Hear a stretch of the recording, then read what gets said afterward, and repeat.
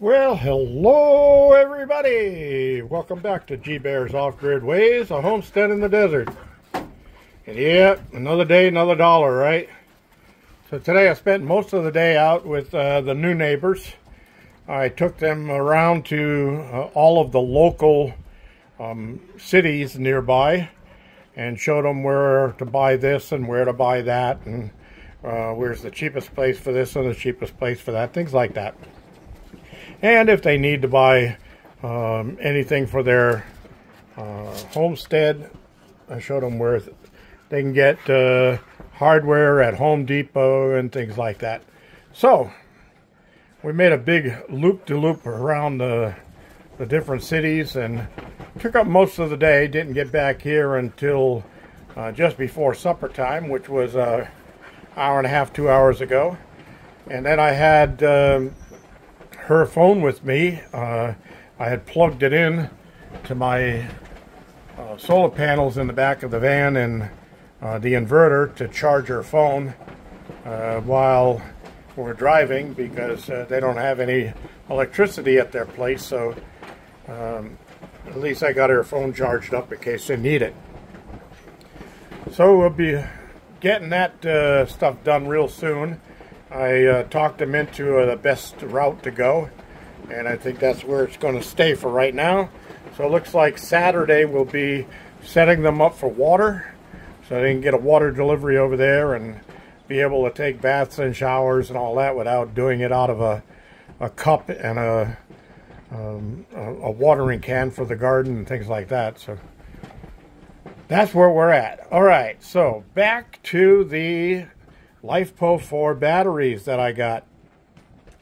So I started this morning, and I took them one at a time outside because according to the instruction book, they want you to charge each one of the batteries independently until it's fully charged. And then once you get them all fully charged, then it wants you to connect them all together in either series or parallel, whichever way you're going to do it, and let them sit for another 12 to 24 hours like that before you connect them to anything, just so that the BMSs can all equalize and shake hands and say, okay, and it looks like we're going to be together for a while, so this is what we got to do. So that's what I'm facing right now. So I have two of the batteries right in here. I was asked, how big are they? Well, there's my clothes washer, and it goes, they go almost the whole width. They got 4 inches on each side, and they come up a good 11 inches tall.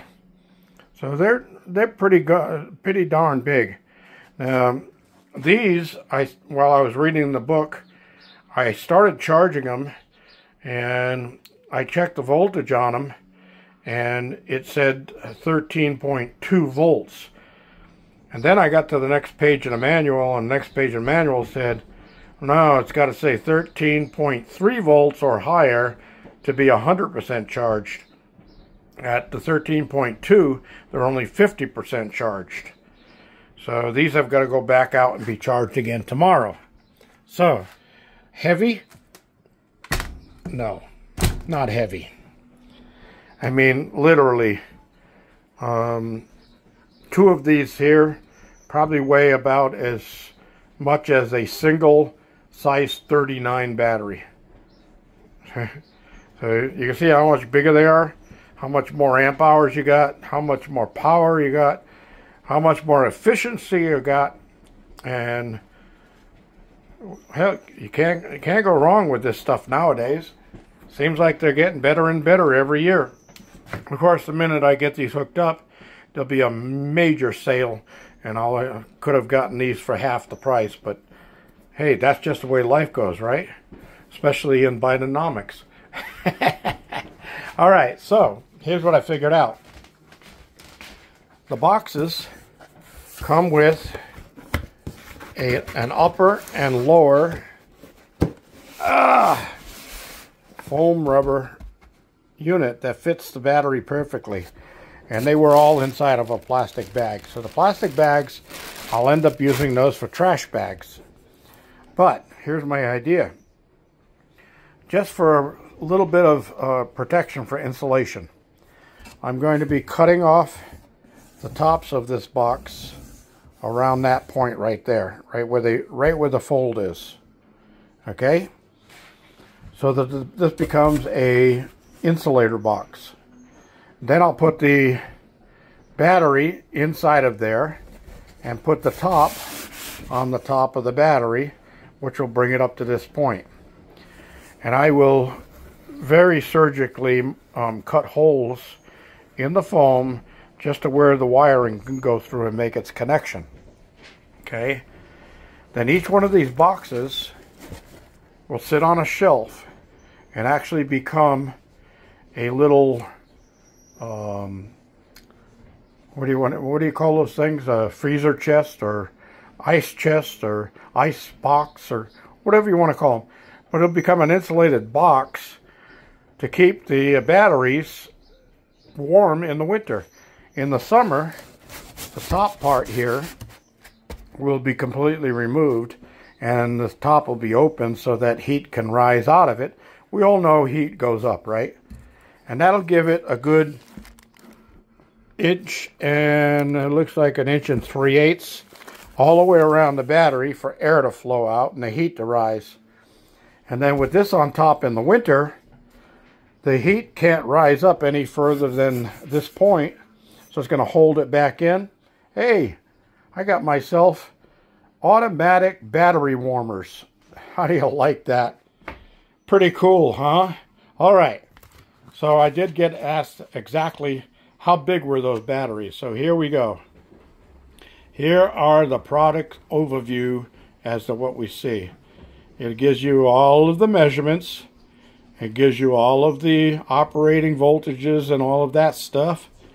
And it gives you the extra components, the terminal bolts that came with it, and insulating caps for the bolts, which I'll try to carry this over so you can keep on reading while I'm doing this, which you see are the red and black caps that are on the tops of the bolts there.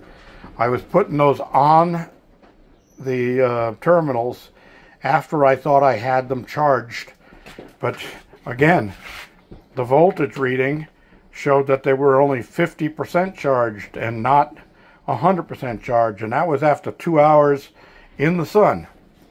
So what do I mean, 2 hours in the sun? Here's my meter from checking them.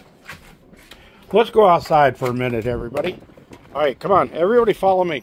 Right behind me. Are you? Oh, thank you for closing the door. Okay. So anyway, winds are blowing as normal. Wind as normal. Not normal this year. We've had more winds than calm days here. Okay, so here they are sitting out here. Now these two, I've already put cables, positive and negative cables, and tied them together. Okay, and then you see the alligator clips on here. Well, there's my little batteria power charge controller. And this charge controller actually works as a battery charger. So you can see what it's doing. It's putting in 13.3 volts at half an amp. Now that's right now. When the sun comes out and hits that 100-watt solar panel over there, it's late in the day right now, so it's past that. But when the sun comes out and hits that solar panel, this amperage right there jumps up to like 5 to 7 amps going into the batteries. So I haven't pulled the charger from this and tested these batteries to see what the voltage reading is on them yet, because I did get these in just before I went to town today. I'm going to let them give another day's charge. I'll check them in the morning, just as the sun comes up, it starts charging them, and then I'll clip the clips back on and see how they do by noontime. And then if they are good, I'll pull them apart, bring these inside, and bring the other two out and let them do their charge. So they'll get charged all the way through tomorrow, and into Saturday morning, and then I should have them all up to date. Now here's what my plan is. I'm going to take out the big batteries down there first, and I'll leave the inverter and all the other batteries still connected, so I still have power going into the place.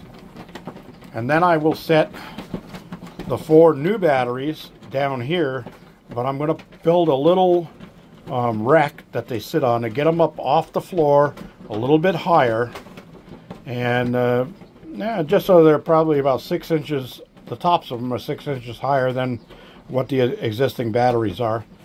And once I got them all set up right there, then I could just disconnect everything after sunset one night and connect the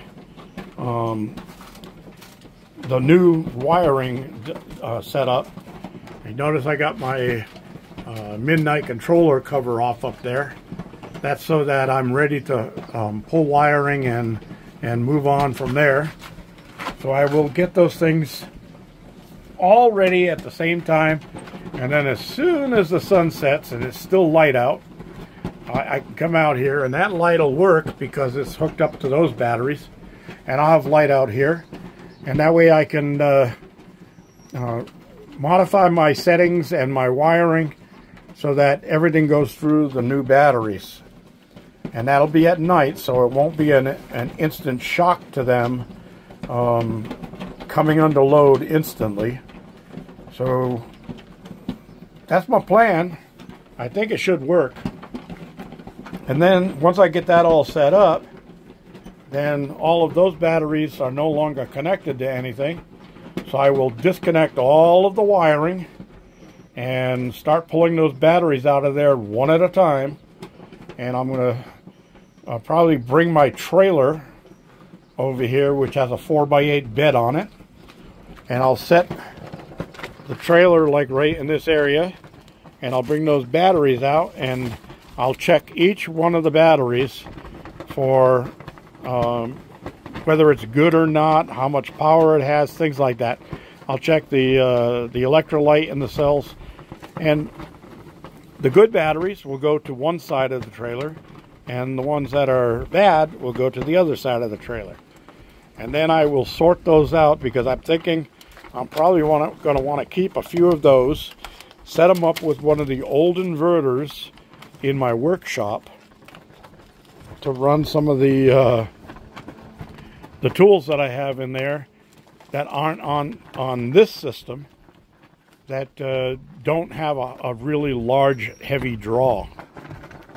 So that's my plan, and I'm sticking to it. And I want to thank y'all for joining me. Questions and comments down below, please. Questions and comments count every time.